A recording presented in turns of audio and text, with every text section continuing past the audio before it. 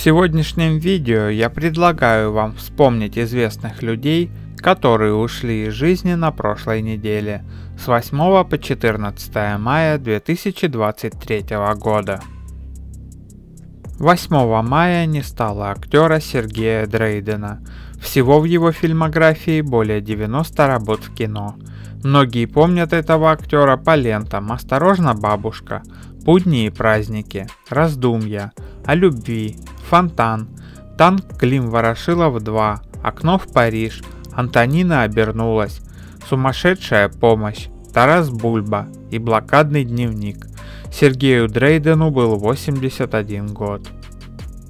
8 мая из жизни ушел актер, кинорежиссер и педагог Анатолий Елизаров. В его фильмографии не слишком много работ, их около 10. Зрители помнят этого актера по лентам «Совсем пропащий», «Мнимый больной», «Берег» и «Экипаж». В 1959 году Анатолий Елизаров был приглашен в программу Московского мюзик-холла. Здесь он проработал до 1963 года. После артист гастролировал по стране и за рубежом. Преподавать Анатолий Елизаров начал в 1981 году. Он преподавал в ГИТИСе, в ГИКе, Высшем театральном училище имени Щепкина, а также в других учебных заведениях.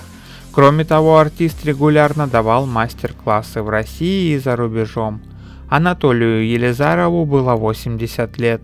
Причиной его смерти стала сердечно-сосудистая недостаточность. Актер покоится на Троекуровском кладбище Москвы. 10 мая из жизни ушел актер Олег Севастьянов. В его фильмографии более 15 работ в кино.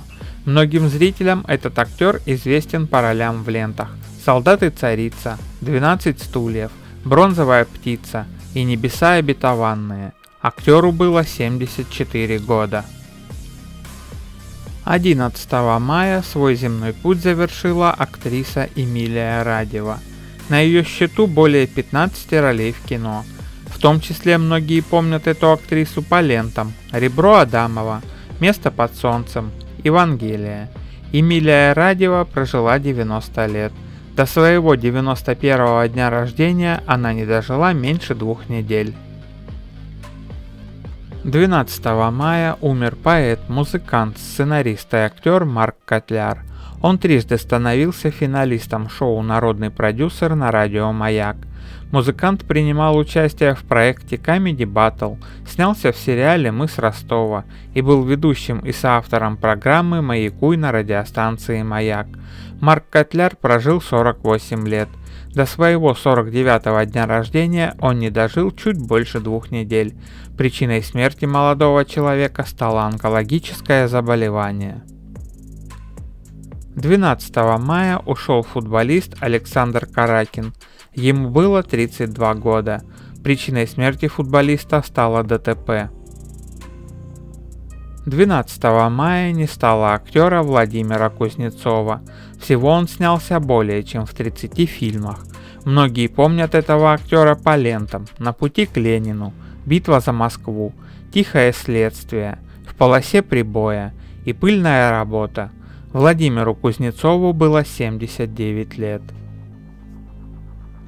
13 мая из жизни ушел журналист Эдуард Сагалаев.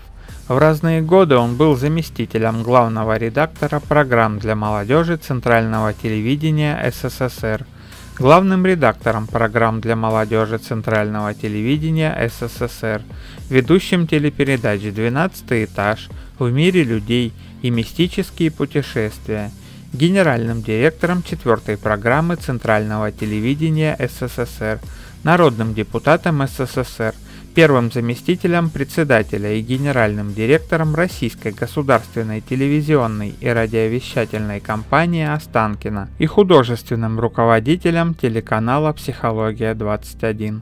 Журналист прожил 76 лет. Он покоится на Троекуровском кладбище.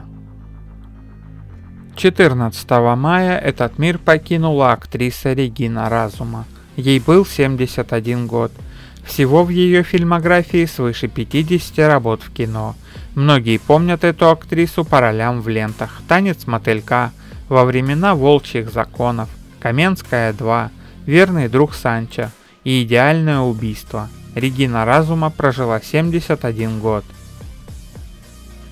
Светлая память всем людям, завершившим свой земной путь с 8 по 14 мая 2023 года.